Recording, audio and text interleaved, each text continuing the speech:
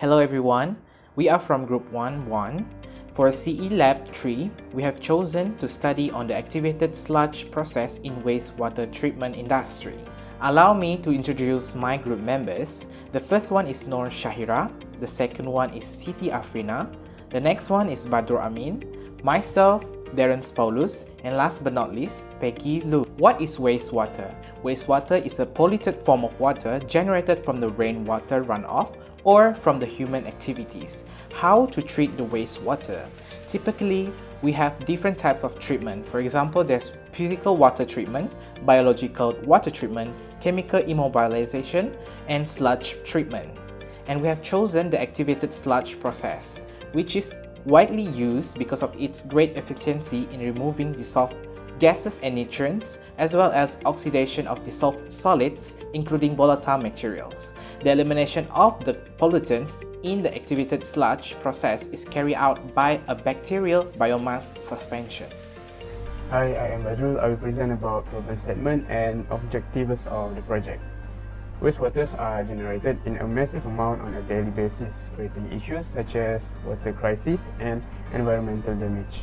Next, process control system is a crucial part of wastewater treatment industry, but there are some limitations of the current process control system. Lastly, there are still a few challenges in the control system. The first objective of the project is to study the activated sludge process as waste control system in wastewater treatment. Second objective is to review the use of radial basis function neural network based adaptive proportional integral derivative control system in activated sludge process. The last objective is to study the challenges of current control system application in wastewater treatment industry. Hi, my name is Noor Shahira and I will explain the process control system. The performance of the proportional integral derivative PID and the radial basis function neural network based adaptive proportional integral derivative RBF and NPID have been tested and observed.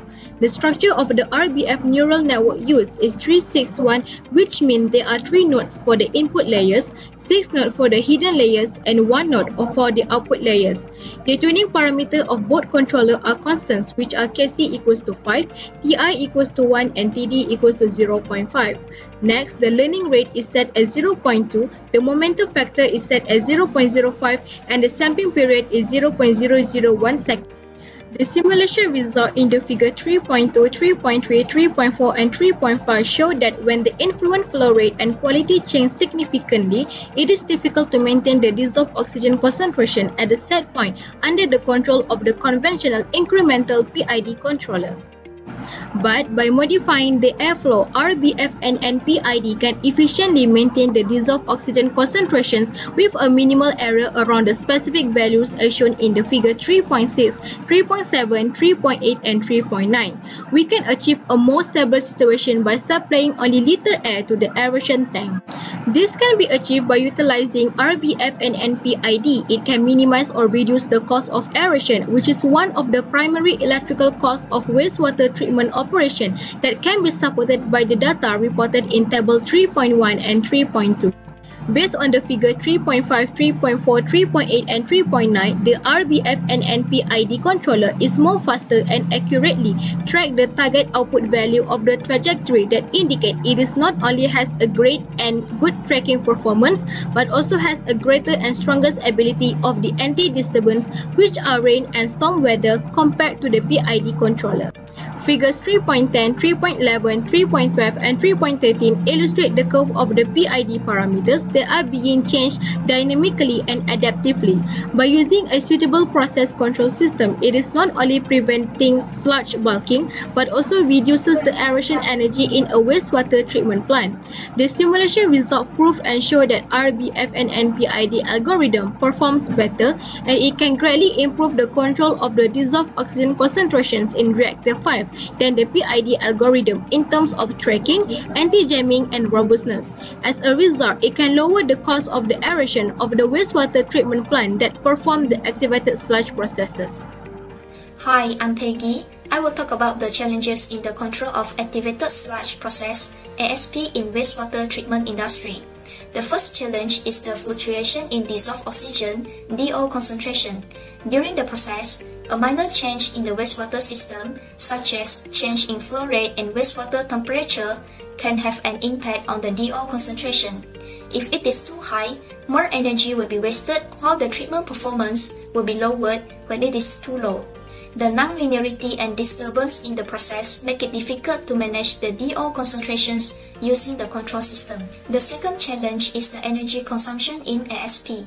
The two figures show the breakdown of energy usage in wastewater treatment industry. From the figures, we can see that the most significant energy consuming part is the aeration, which accounts for over 70% of the energy needed in secondary treatment of municipal wastewater facilities. Therefore, the challenging part is to maximize the use of energy so that the energy consumption will be lower. The last challenge is the wastewater sludge disposal.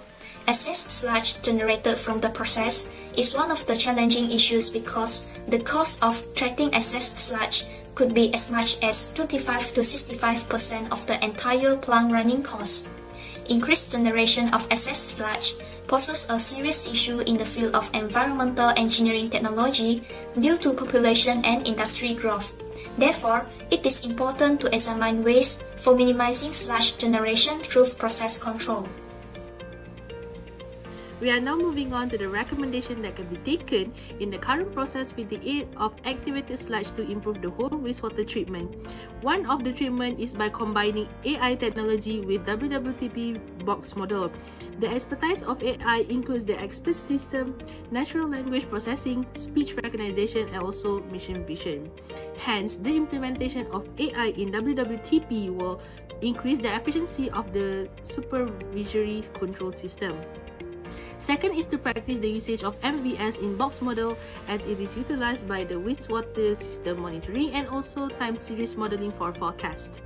This method aids to induce the suitable control action when the plant performance is declining and it could lessen the modeling errors.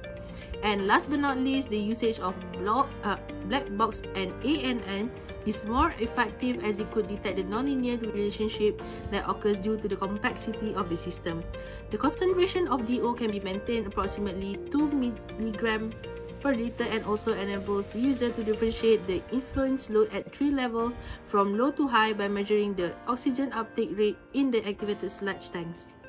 In conclusion, activated sludge process has a very high efficiency of removing the pollutants. Besides, it is very simple and effective with the help of process control system. It also costs very low energy and cost consumption. That is all from us. Thank you.